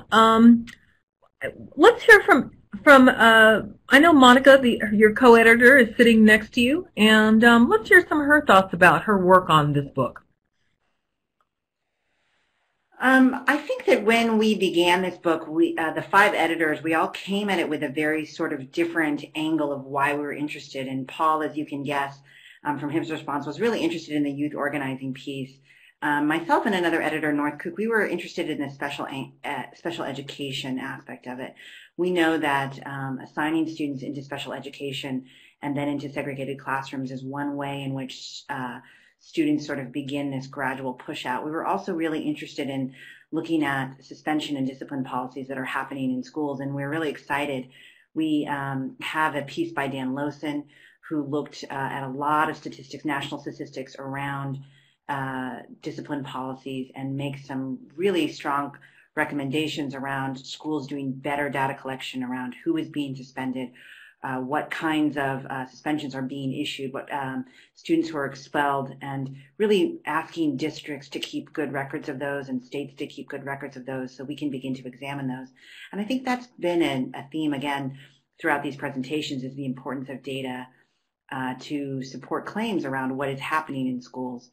I was a teacher myself for many years, and so I think looking at what happens in schools, so one of the things that an author mentions in one of the pieces is that Chicago, for example, is choosing to spend $7 million on surveillance equipment for their schools, and in the meantime, there are so many needs around children's mental health.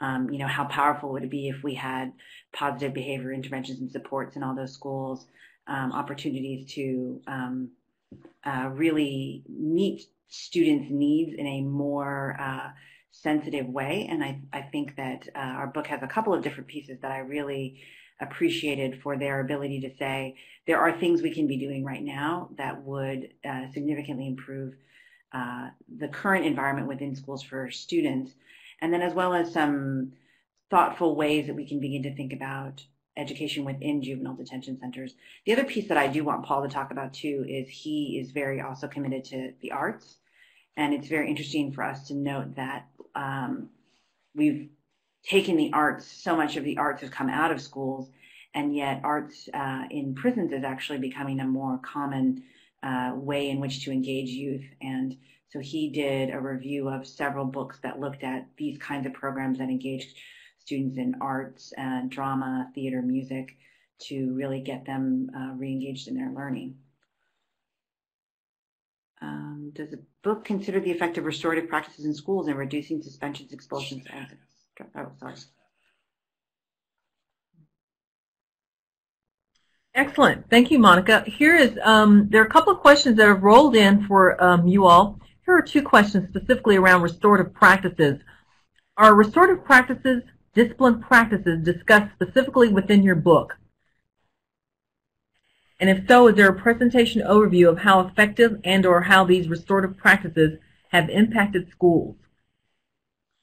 Yes, no, I am glad people brought that up right away. We have a couple of pieces looking at restorative justice, and I think restorative justice is definitely one of the most promising ways of intervening. I think both at school level and at the point where young people are connected to the juvenile justice system, particularly since restorative justice, these practices that are basically for those who haven't been involved with them, but restorative practices that try to shift away from from solely punitive approaches to dealing with discipline issues in schools or really any kind of conflict and moving towards a healing orientation. And we have a couple pieces in our book. I had the opportunity to sit down with a group of restorative justice practitioners, including teachers, students, and community members in Boston who are doing fabulous work in some of the schools here. And we have a transcript of that in the book. There's some really good work being done in Chicago on restorative justice because it's one of partly due to a massive amount of youth organizing in the city, restorative justice practices are being supported in schools.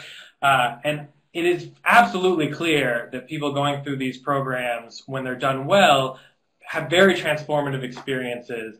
We have reports from people like this group at Charlestown High here in Boston that this is transforming the culture of their school towards a sort of a more restorative culture. So it moves beyond just the specific, they're using a lot of circle practices.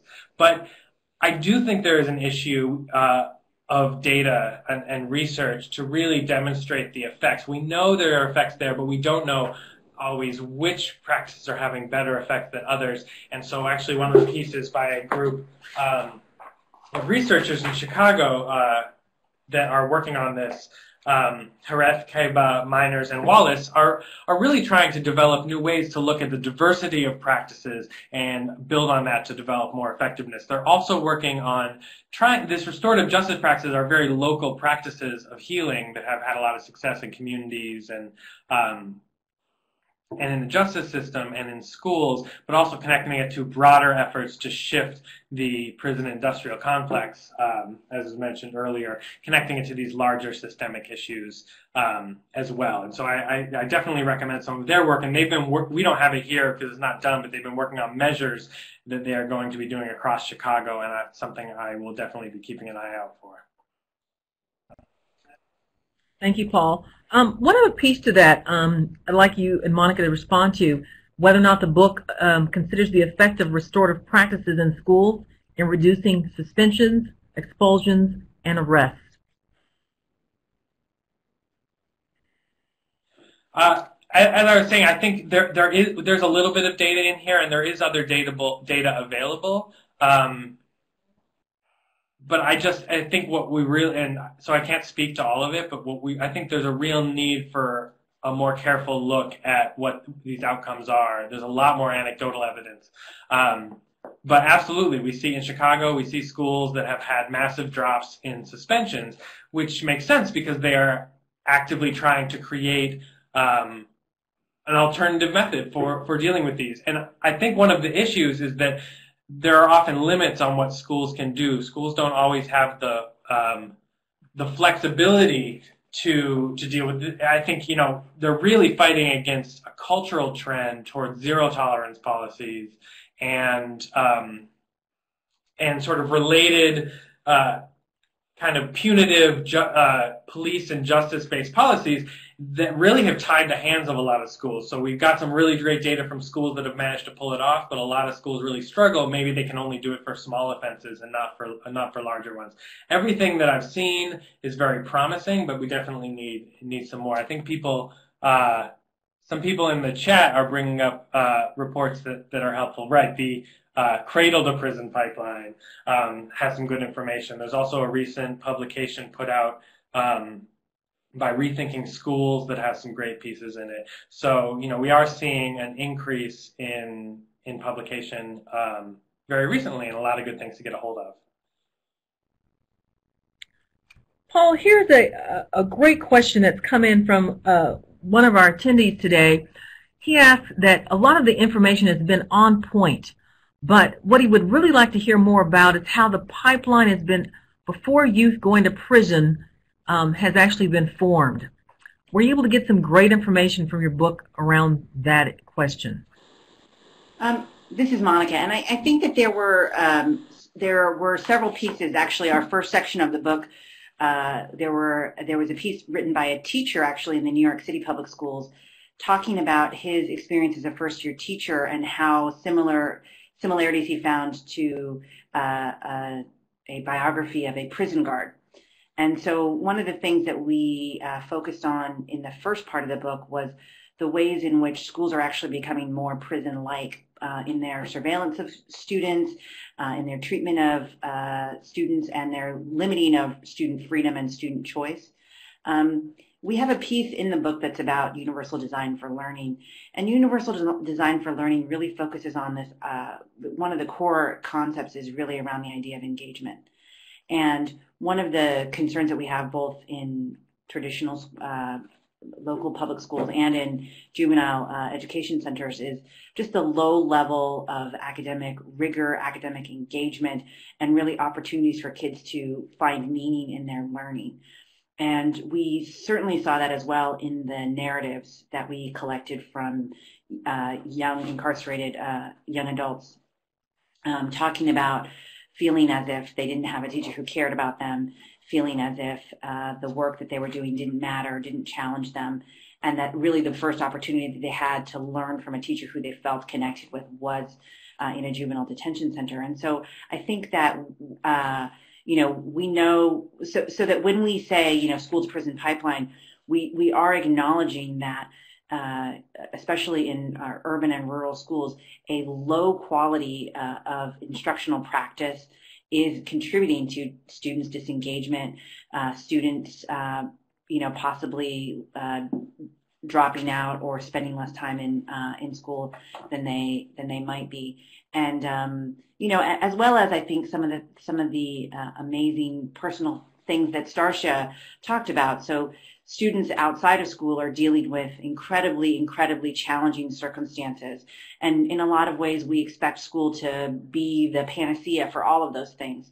So to solve homelessness and poverty and drug addiction and chronic poverty, I think is very unrealistic for us to expect schools to be able to do all of those things for children. And so I think that we never wanted to suggest that it's just one thing that's causing students to leave school and become incarcerated. We know that it's a lot of different factors that contribute to this, and that there needs to be work done on all levels, really, that everybody needs to be thinking about their level and how they can do work on their particular level to re-engage students in school, to address the needs of children outside of school and in communities. And I think that's hopefully one of the perspectives that we're able to convey through the book. Thank you for that. Here's one other question for you all. Someone wants to know specifically if you're working with the Children's Defense Fund in New York City, and if so, how? We are not, actually. We did not. We were able to connect with some fabulous people for the book, but that was not a connection we were able to make. So that would have been excellent as well. Okay. I'm saying 5 minutes till 4 p.m. Do we have any parting comments from Monica or Paul in reference to the book, and anything key that you would like to share with your audience? One other thing before you answer that. Do any articles talk about how to engage parents to encourage their children in terms of education? Again, do any of the articles... Go ahead. Yeah, no, I appreciate that question. Both Monica and I work in the realm here at the Graduate School of Education at the realm of parent and community engagement. And I think that's not something that we happen to have as much of in here, but that is absolutely key to solving this problem as well as other issues that schools have. But I think, there's a lot of sort of talk about engaging parents in schools, and there's a lot of difficulty in figuring out how to truly do that in practice. And so I think by connecting teachers and parents, by moving from a paradigm of teachers who reach out to parents when the kids get in trouble and moving to a paradigm of partnership where teachers and parents build relationships and where parents build relationships with one another is central to a number of things that can affect the pipeline. So one is really trying to create school, as Monica talked about, trying to create schools that are culturally relevant to young people and connected with the real issues that they are dealing with. We absolutely have to create that link between schools and families. I think, and there's obviously tons of research that when parents are more engaged in their directly in their child's education, they're more likely to persist, to succeed, and to go on to college and career. But we also know from the research that currently there's a lot of barriers to engaging parents on the school side, and that schools need to do a whole lot to become more welcoming and open to parents as opposed to being closed off and pushing them away. So there's a whole world of effort on that, and it's intriguing to ask it in this context because I haven't seen as much about parent engagement specifically connected to the pipeline. I wanted to address one other Please question. proceed, Paul. Before we go, someone asked earlier sort of what can we do? What can each of us do to connect the pipeline? And I think what we've learned more than anything in going through this and building this community of authors to address this issue is how diverse the pipeline is. So the concept of the pipeline, the metaphor of the pipeline is helpful in gathering together all of these different trends and issues, but we do need to remember that they're separate and that they're, to some extent, that there are multiple things happening and multiple ways of accessing them. So, as we've talked about here, there's a role for educators, both in schools and in detention centers, to create culturally relevant curriculum and human, real, authentic relationships.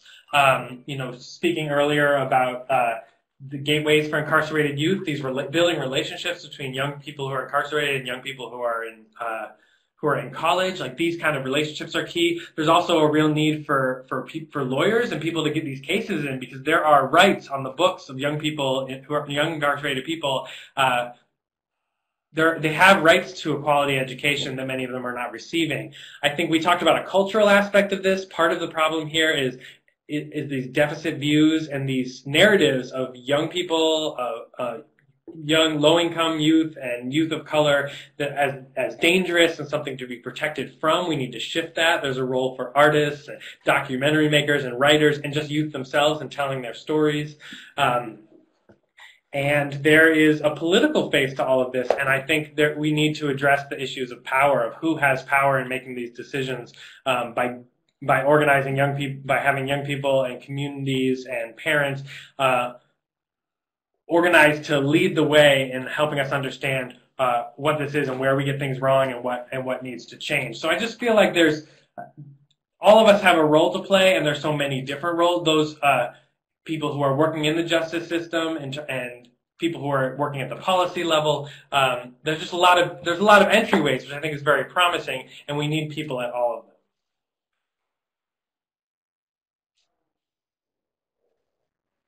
Thank you so much, Monica and Paul. Hats off to both of you all for sitting in today and answering questions about disrupting the school-to-prison pipeline.